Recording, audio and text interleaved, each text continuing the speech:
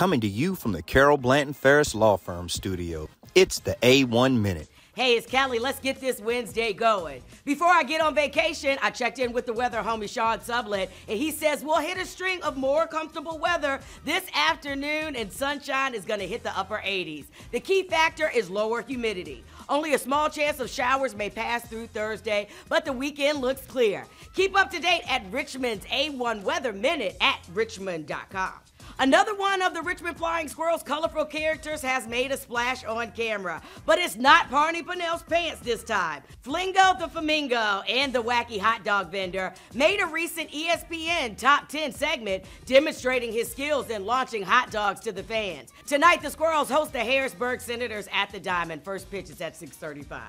And lastly, today's Richmond.com has a business profile of Jim Ahmed, who helped keep time in history from his small shop on Patterson Avenue. Now his 35th year of business, Ahmed has repaired all types of timepieces who have traveled from as far as Europe for his talents. But in this time, leave your credit card at home. The Clockworks is a cash-only business.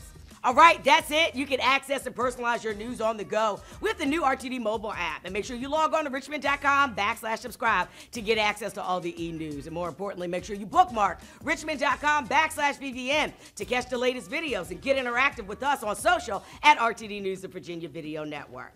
Matt is going to be with you starting tomorrow for another A1 Minute brought to you by the best. Make sure you log on and vote for your favorite local business to help them win the best of RVA.